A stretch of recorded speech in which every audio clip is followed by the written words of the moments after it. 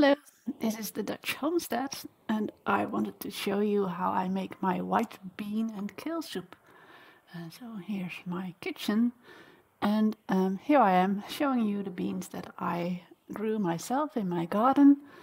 And actually, when I show you this, I realize that I still have my woolen skirt on, nice warm. I will show you later how this is made. But yeah, first of all, here I have my beans. So what I do is I just always take 1 cup of beans, but it can also be rice or something else, which is dried, and add then 2 cups of water. So 1 cup of the dried stuff and then 2 cups of water. That's always a nice consistency. And what I do is actually I use a hay box to fully cook it. So I do heat it on the stove, as you see me doing here. But I will later on, once it comes to a boil, I will put it in a hay box, which I will show you also.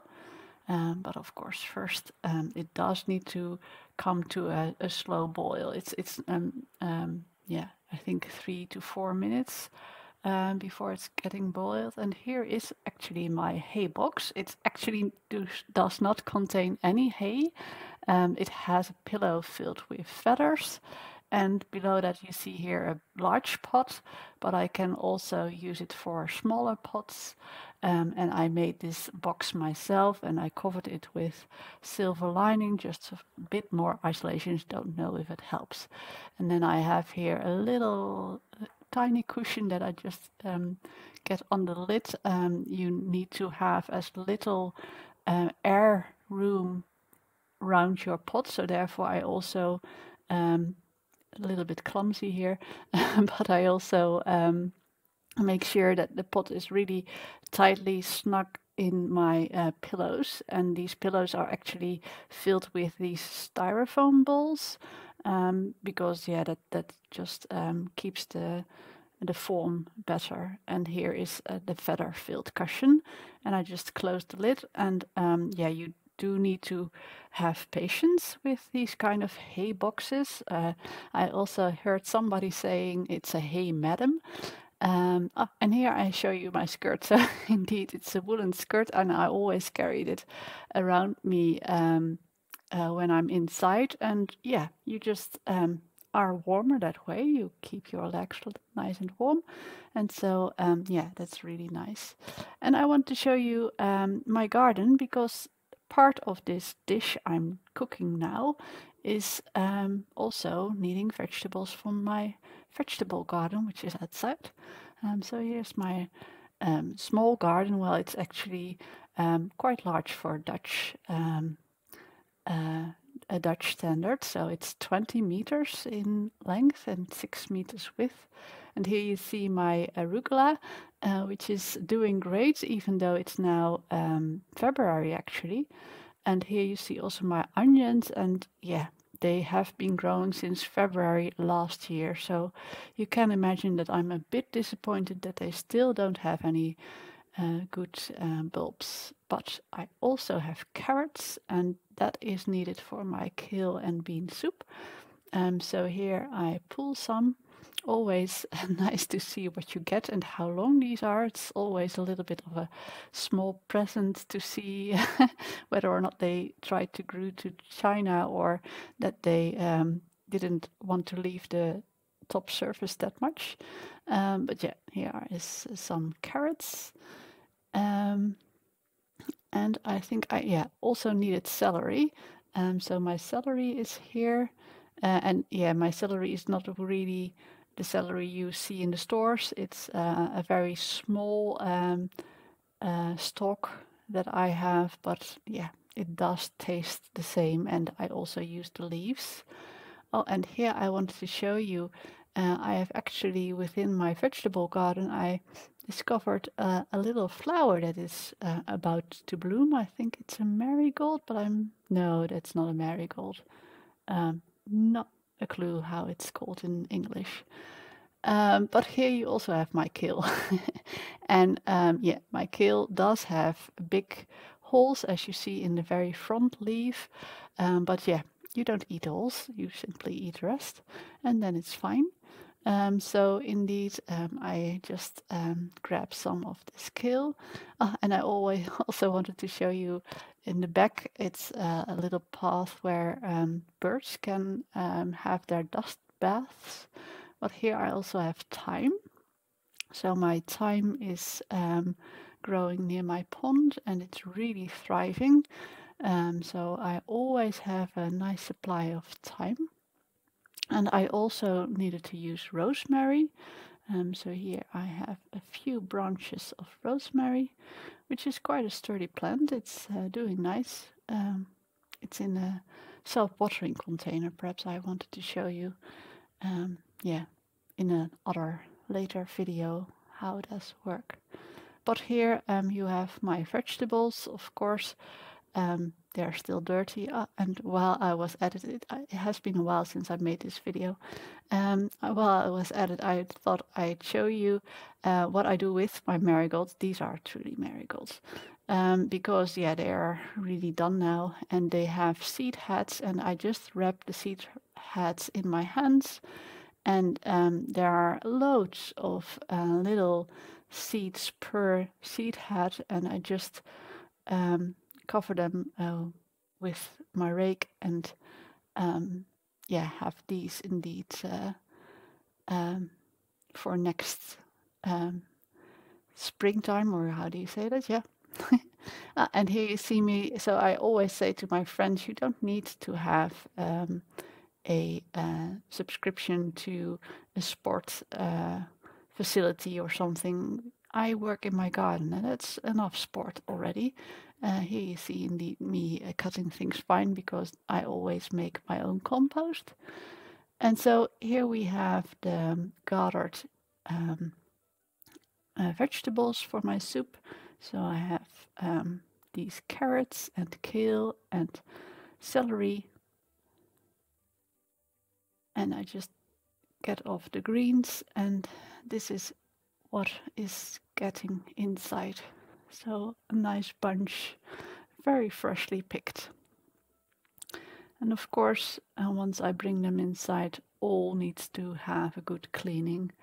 You always need to do that. And if you're wondering what that is that hangs at the knob of my tap, it's a bag which I use for tea leaves that's drying, and then I can throw them away without the hassle of it sticking to the sides. So for the kale, I do need to get rid of these a little bit tougher stalks. If you have a young kale, you can leave them in, but I don't like them so much, so I just get these out and chuck them in my waste basket that I use for garden stuff. And here you also see indeed somebody else has nibbled on my leaves.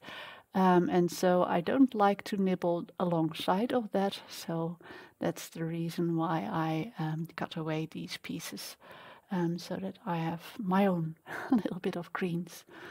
And this is, for instance, such a young leaf, so you might also do not need to cut away the ribs. And here you have my very peculiarly grown carrots. You don't see them in this way in the stores, I guess, but these also needs to be cut, and I'm not very strong in my hands, as you can see, so I have a little bit of difficulty getting through them, but yeah, they need to be cut fine as well. Don't know if I show you all. I think I am quite doing a lot with these carrots before I go to the next part of this soup making. Yeah, it has been a while since I made the video, and then I heard that the sound was awful. I did try to speak during what I made, but yeah, you could hardly hear me. So indeed here I'm also explaining that this is indeed just dirt. You really need to just give it good wash, and then you can leave it and rinse it and get rid of it, like I do here. And I should have closed my cupboards. You really can see that I love my chocolate there. But here you also have, it's not dirt, it's just inside of this stalk. You don't need to chuck this away. You can just scrape it off, and then you are fine too. So yeah, just to show you, the things that are from my own garden are never as nice as you buy in the shop, but they are fresher. Um, and yeah, they do contain some dirt. And here I make my, how did Nisha call it? That's where I got the recipe from, by the way. So Nisha from RainbowPlantLife. Yeah, she has a lovely, lovely channel for vegans like me. And so I really like watching her videos, but I do have here a slight twist because I didn't have the sage that she's using. I also don't have any bay leaves, so I just used what I had in my garden. Yeah, there's also an onion needed. And as I shown you my onions before, yeah, these are store-bought, which is a bit of a pity. I would have loved to have my own onions, but yeah, what I had already is gone. And Naisha in her video makes always things with quite a lot of garlic, and I do love garlic, and I think it's really good for your health. But this garlic is from my garden, and I don't have that much, so therefore I'm using it sparingly. So indeed, 1 clove of garlic will do for this soup for me. So I just cut it up fine. And yeah, with regards to the onions, actually, I haven't been in a supermarket. Oh, I here now make my broth, which is also made from my own stock, so dried stock. But yeah, it has been a full year since February of 2020 that I went to a supermarket. So yeah, it's has been a while, and I was gifted these onions, a bit of a strange gift, by my parents because I said to them that I do miss them, and so they said, "Well, you can have what some of ours." So that's why this is really a treat for me because I do love onions. I here now try to move up the camera so you can see inside. I fail at the attempt. I'm sorry about that. You can only see a little bit of the reflection in the side of the pot, but at least I tried. But this is how high my tripod will go. So here in my pan, I first throw in the hard stuff like the onions and the carrots, and then go later on the rest of these ingredients. Naisha did indeed also already had the celery in, but I don't have that many stalks. I just have many leaves, so I only do the carrots and onions first. So we'll give it a little bit of a stir. And then a little bit later, the celery goes in as well.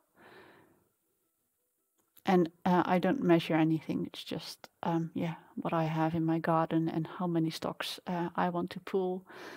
So yeah, there's no rhyme or reason in how much I do. It's just I follow the recipe of Nisha quite, yeah, without that much of attention on the volumes.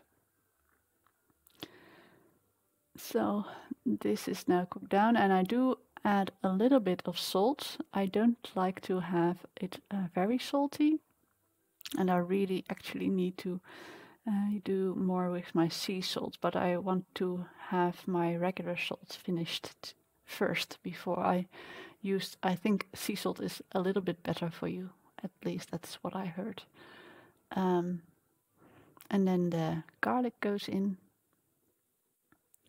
that 1 clove that I had.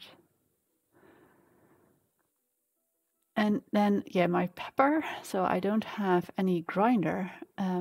So I grind them using just the mortar and stone. And I just add a little bit of pepper. I always like to have some hot things like pepper. and give it a little bit of a stir, and then the broth goes in. So indeed, it's my homemade broth. It's nice to make that just cooking down your onion peels and other stuff that lies around. Or and here you have my hay box again. So it's in the corner of my room, and I'm sorry that there's quite a lot of cables around. That's all from my computer. But yeah, here is my so I think it is about 3 hours since I went to the garden and yeah, did some gardening, and so yeah, you can do it I think with less, but this is yeah, how I came to it. So there the beans go that I dried myself. They were indeed from last harvest of 2020. And give it a little bit of a stir. And then Nisha also had a potato, and I did have potatoes in my garden, not that much, regretfully, but I'm all left out, and I did have a little bit, and I've really been a little bit of this mashed potato powder, but that works fine, and you don't need that much actually to get it a little bit smooth and yeah, have it the taste of the potatoes. So just a few small scoops.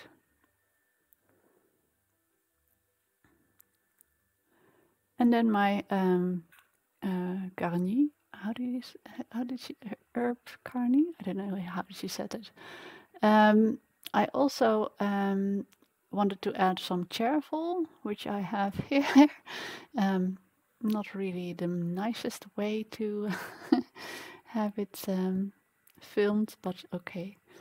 And here, lastly, so it all came to a boil, and lastly, I add my kale. That doesn't need to have a lot of time. It just needs to get a little bit smooth, and I remove the how did she say that? It's blah blah blah garni. But I'm not sure what the first part of this word is. Bouquet garni? Bouquet garni? Perhaps filite I wanted to say. That's not my language either.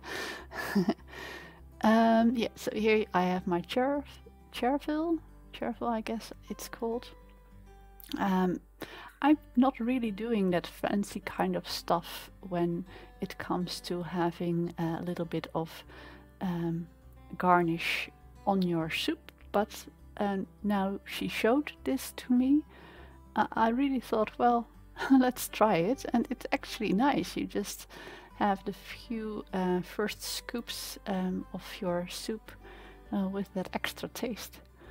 And here's my very old-fashioned blender. It's a blender I received from my parents. I actually have quite a lot of appliances that I still have from my parents. I'm a frugal girl, and well, if it still works, why not? So yeah, this blender is doing perfectly fine.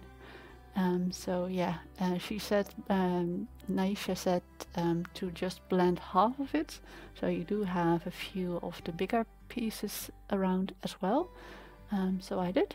I'm a good listener. And yeah, here I served my soup, and it was really swell. It was a very good soup, and well, thank you, Nisha, for your explanation on how you made it. And it was really nice because it were actually the ingredients I had already in my garden, and that makes it double so nice, I guess. So here comes the chervil, and what she also did was a sprinkle of olive oil, so I did the same. And yeah, here you have it. So I'm showing you my little spoon with a rabbit on it, which is a very old spoon I had when I was a child. But yeah, here is my kale and bean soup. So I wanted to show you more stuff next time, but thanks for watching for now. Bye bye.